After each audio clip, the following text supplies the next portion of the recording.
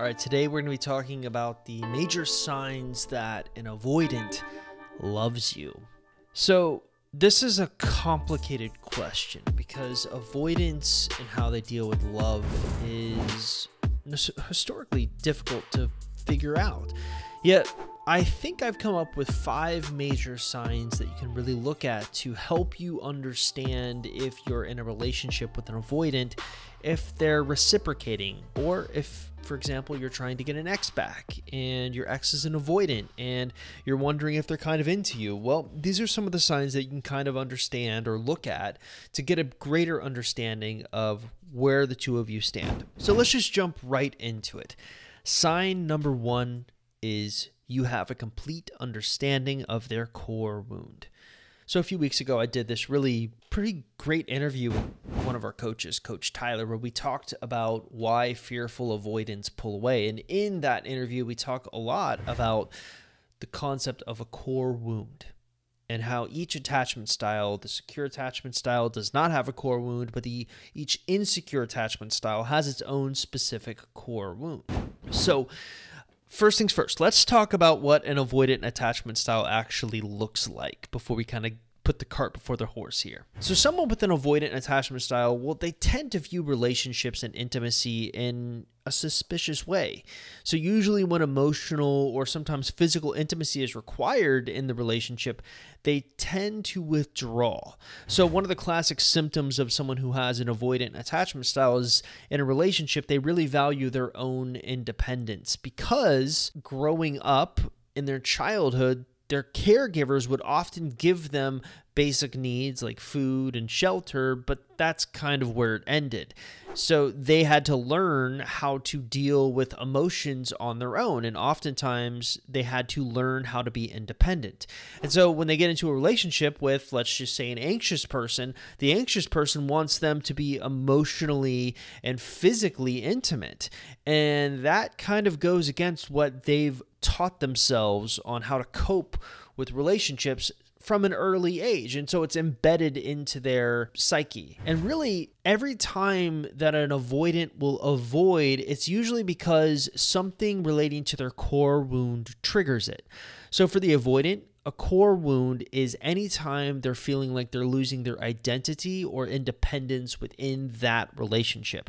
So you'll notice that oftentimes when avoidant actually avoids, it's because something is happening in the relationship that's requiring them to be particularly vulnerable. And they are not comfortable doing this because it really stems back to their childhood and how they learned how to cope with being vulnerable from that early age.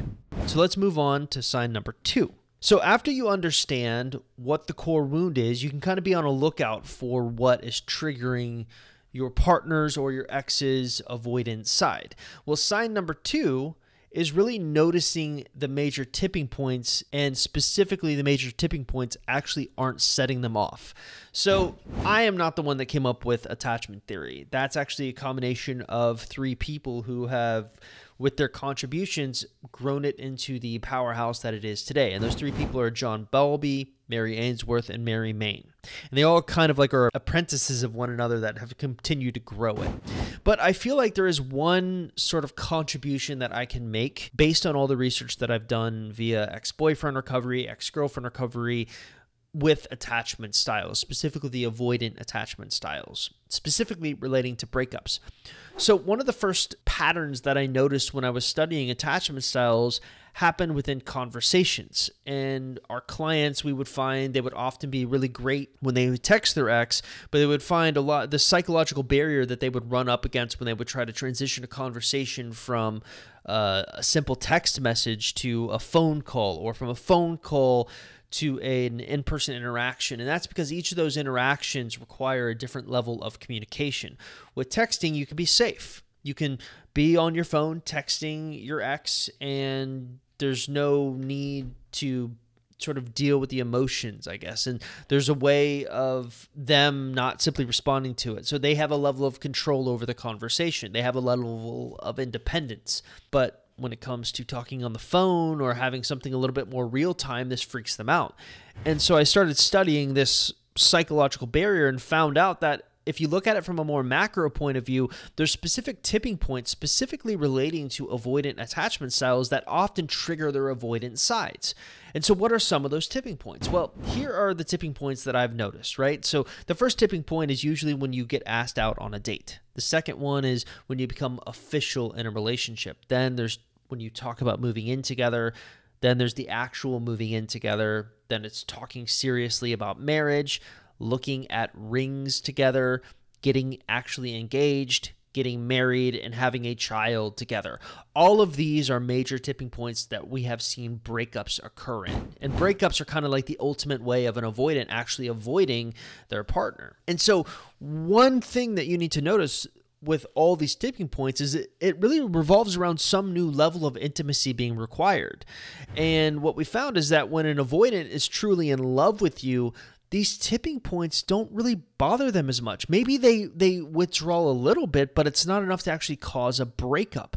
And so I think that's one of the things that you can look at if you're trying to understand, like, hey, what are some of the major signs that an avoidant is in love with me? Well, maybe potentially the tipping points aren't setting them off like they used to be. Real quick, I want to say that if you're new to this YouTube channel or you're trying to figure out what you should be doing to get your ex back and you're trying to learn if you even have a chance in your specific circumstance, probably the smartest thing for you to do is actually stop by our website, www.exboyfriendrecovery.com, or take our Ex Recovery Chances quiz that can be found at exboyfriendrecovery.com.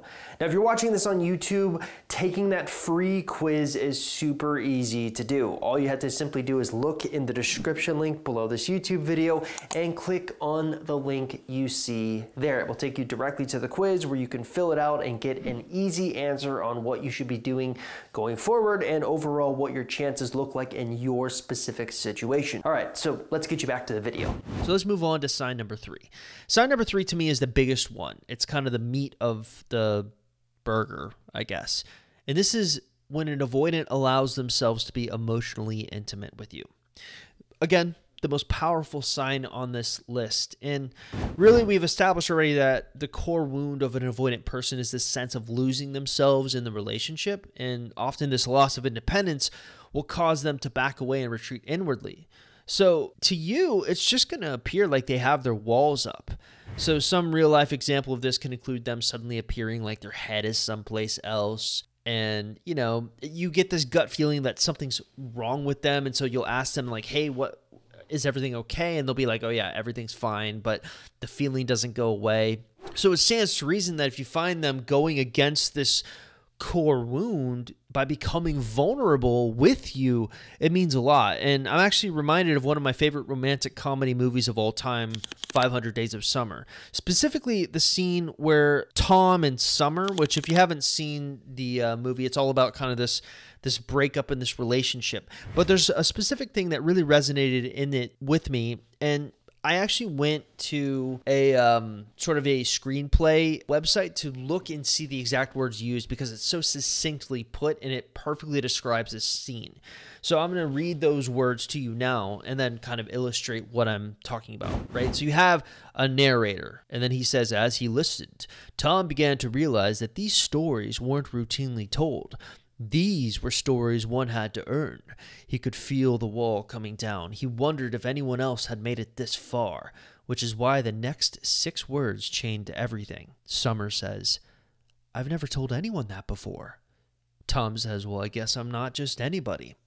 So here's the beautiful part about that scene. It's basically this moment where this girl who has kind of been on again, off again, very avoidant by nature, first starts to open up to the main character. Now, we don't have to talk about how the breakup occurred later on and everything, but I feel like this is a pivotal moment to help you understand like how big of a deal it is for someone who has an avoidant attachment style to actually be vulnerable. And this is that scene in this movie, and this is kind of what we find in real life happens. So what I talk about a lot is virgin ground. So if your ex or if your partner starts telling you stories, things that they've never told anyone before, This is virgin ground, and it's an incredibly good sign because it shows you through an action, through vulnerability, that they're willing to tear down some of the walls and let you in. And that's one of the best ways you can discern whether or not an avoidant is falling in love with you. Let's move on to sign number 4. Sign number 4 is pretty simple. When you pull back after they pull back, they actually come back. Kind of a tongue twister, right? So there's a piece of advice that I'm often dishing out here on Ex-Boyfriend Recovery, Ex-Girlfriend Recovery, the podcast, the YouTube channel, across the board when it comes to dealing with people who are fearful avoidant or avoidant in general. And that's a simple phrase: when they pull back, you pull back. And the reasoning behind this is simply, usually the worst thing you can do when an avoidant puts their walls up is to call a siege and try to tear the wall. And unfortunately, this is how most people, usually anxious people, handle the situation. They're problem solvers by nature, and they see there's a problem being exhibited by the avoidant. They're pulling back. I need to fix this. But what they're really indicating to you is that they need space. So it's important that you give it to them. And of course, how they react to you giving them the space will be really telling relating to their mindset. And our experience has consistently shown this to be an effective way of providing them the empathy they seek. So one of the books that I'm a real huge fan of is this book called Never Split the Difference by one of the lead FBI hostage negotiators of his time. His name is Chris Voss. And he talks a lot about this concept called tactical empathy, which is essentially this deliberate influencing of your negotiating counterpart's emotions for the ultimate purpose of building trust-based influence and securing deals. So the ways that you employ your voice, you label their emotions, you mirror their interactions, and when you are silent, all contributed to tactical empathy. So essentially, it's all about understanding your counterpart's life and repeating that back to them, like showing an understanding of the things that they're not willing to say out loud. And this concept of when they pull back, you pull back, is you essentially implementing tactical empathy. And all you're doing essentially is recognizing that they need space and giving it to them. And by doing that, you actually help slowly tear down the walls that they have up. So one of the best signs you can look for is when they pull back and you pull back, they're actually coming back to you and opening up a little bit more and more. It's kind of like fishing in that way, how you got to fish, but you can't just pull it in and reel it in right away, or the line will snap and it'll get away. You have to kind of slowly ease your way to getting it in. Same principle applies here. And sign number 5 is understanding the role that hidden depths can have. So in 2018, I filmed this video that kind of went viral in our Facebook group. So I basically talk about the 11 factors of love, essentially 11 things that we look at when we're dating someone to create this feeling of love. I talk about similarities, familiarities, desirable characteristics, reciprocation, social influence, fulfilling needs, environments, specific cues or particular features, readiness, alone time, and the stability versus mystery scale. I'd like to really focus on this last thing, the stability versus mystery scale, because I feel like it often gets overlooked, especially when it comes to avoidance. So here's the way the stability versus mystery idea works. There's kind of like a scale, and each of us has a different want with regards to the scale. On the one side of the scale, you have people who are very stable, they're very secure. On the other side of the scale, you have people who are very mysterious and very adventurous and spontaneous. And we have this constant paradox where we want both in a relationship, but oftentimes as human beings, we veer more towards the stable and secure scale versus the mysterious and adventurous scale. And you're constantly left in this balancing act. Now, the statement I'm about to make may not actually be true for all avoidants. It's just my personal opinion. So I want you to take it with a grain of salt. But based on my experiences and based on some of the stuff that I've noticed, a lot of avoidants end up losing interest when they feel like they've learned everything about you as a human being. When they feel like there's no more layers to peel back. There's no more mystery available. That's often when they throw the relationship away. And I think you can actually find some insight here by studying the Phantom X syndrome. We know that avoidants are highly susceptible to holding this impossible relationship ideal in their head. And it makes sense too. What's more attractive to an avoidant than the person they can't have? The person who has unbound hidden depths. And technically this sign isn't much about understanding love. It's more about keeping love, about spending your time finding things that you care about just as much as you're avoidant, that you've fallen for, to acquire more of the mystery cred that you need that can ultimately attract them.